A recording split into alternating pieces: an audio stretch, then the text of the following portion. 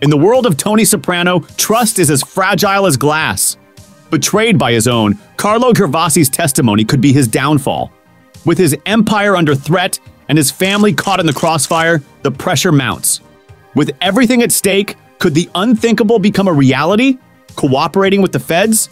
Could loyalty falter under the weight of survival? By the end of this video, you might see Tony Soprano in a light you never expected.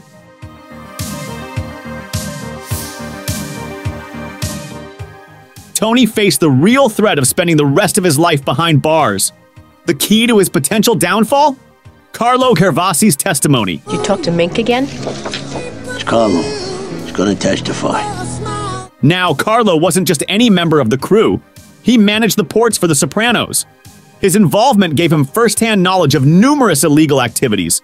Everything from interstate theft, hijacking, and carjacking to fencing stolen property and even international schemes like money laundering and theft. But that's not all.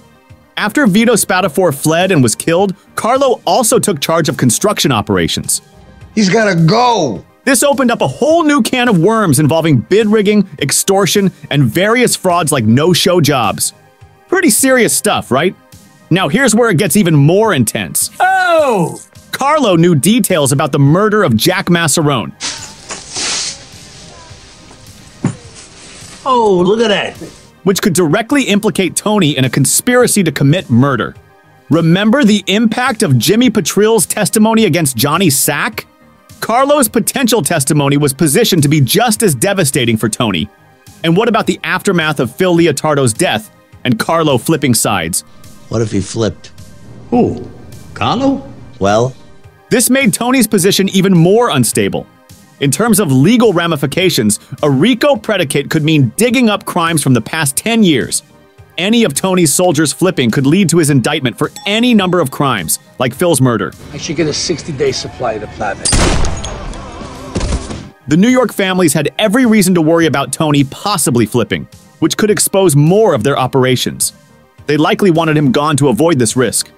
To put it simply, if we consider the on-screen crimes and the additional off-screen activities Carlo could testify about, it seemed almost certain Tony would be convicted on major charges.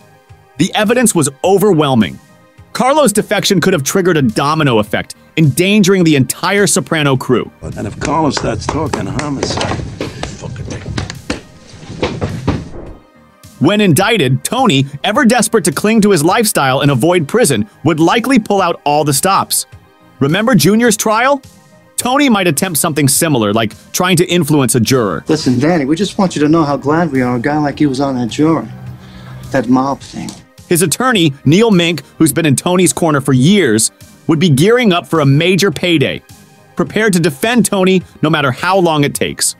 Speaking of time, considering the typical duration of RICO investigations and trials, Tony's legal battle could easily stretch over several years. With pre-trial motions and various delays, we might not have seen Tony's trial start until around late 2009 or 2010. Not like we haven't envisioned this day. No, it's not. And if convicted, Tony wouldn't be starting his sentence until 2012, with no shot at parole until 2032 at the earliest. That's a long time, right? Neil Mink famously said, "Trials are there to be won." Trials are there to be won.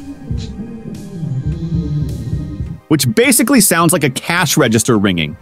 Win or lose, Mink would likely drain Tony's resources with endless appeals. It makes you think, maybe Carmela would have been better off if Tony had met his end at Holston's, financially speaking. Hey! Lastly, let's not forget the financial pressures of legal defense. Tony and his crew had their ways of making money, like bust-outs. You remember Dave Scatino, right? I wouldn't do anything to insult you. Our kids go to the same school together. But when it's time to pay your lawyers, suddenly you find yourself on the receiving end of those schemes. These are taking my internal organs. $1 million for this trial. Now here's an interesting twist. What if after his arrest, Tony was left to stew for a few hours before Agent Harris showed up to chat? Anthony Soprano. What are you doing in my backyard? Harris, having seen the downfall of Tony's closest allies at Phil's hands and knowing the backstories with Tony's family, might have tried to convince Tony that his fight was no longer worth it. Could Harris have persuaded Tony to give up and walk away from everything? Let's find out! Damn, you're gonna win this thing. Could you picture our fearless mob boss Tony flipping to save his own skin? Well, let's unpack this scenario and see what might push him to such a desperate move. First up, consider Tony's nature. Maybe we can motivate you to testify. Well, why don't you get the kumquats out of your mouth and get to the point, because I don't know what you're talking about. Known for his selfishness and hypocrisy, Tony's ultimate goal has always been self-preservation. Don't forget, I'm a strict Catholic. Imagine him facing a lengthy prison sentence, say 20 years in the can. The thought alone of making grilled cheese on a radiator or missing out on his lavish lifestyle would be unbearable. You got it? He's the guy who'd betray anyone to avoid that fate, no matter the talk of honor and the old ways. Guys today have no room for the penal experience, so everybody turns government witness. Despite his bravado about loyalty, Tony's mental state and his fear of becoming an average nobody in witness protection could twist his arm into becoming an informant. He'd initially fight the charges, trying every trick in the book, but once he saw no way out, he'd flip without a second thought. Throughout The Sopranos, Tony often chose his own needs over the mob's rules. By season 6, his actions hinted at desperation. He shared sensitive info about Arabs with the feds, initially seeming like a burst of patriotism, but really, it was all about covering his back amid his gambling issues and strained relationships. 2 Arabs.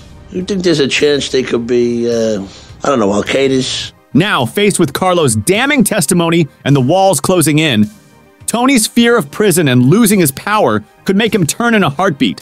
The feds would definitely use him to dismantle the NY mob. They'd likely offer him a sweet deal too. Think minimal sentence, a new start, and some level of comfort similar to what Sammy Gravano got. In the scenario where Tony flips, it's not just about saving his own skin. It's about striking back at those who wronged him. Could you imagine? Tony helping to lock up his own crew and various shady politicians would be a massive win for the feds. They'd target big fish in NYC, and Tony, knowing who the murderers were, would be a gold mine of information. I'd say it's a safe assumption that you may have finally run out your string here in North Jersey. Remember, Tony's survival instinct is strong. He's always been more about personal gain than mob loyalty. Whether it's from fear of a bleak prison life or the collapse under legal pressures, Tony turning a rat isn't just a possibility. It fits right into his character arc of self-preservation at any cost. You just remembered that. Yeah. Thanks. What do you think? Could our Tony really turn rat to dodge a lengthy sentence, or would his mob loyalty hold up to the end? Let's hear your thoughts in the comments. Guys today have no room for the penal experience, so everybody turns government witness. If you're as intrigued as we are by the blurred lines between fiction and reality in the mob world, then you won't want to miss our full video on the Sopranos actors turned criminals in real life. Hit that subscribe button, give us a thumbs up, and drop your thoughts in the comments below. Until next time, stay wise and don't forget to hit that notification bell. Thanks for watching.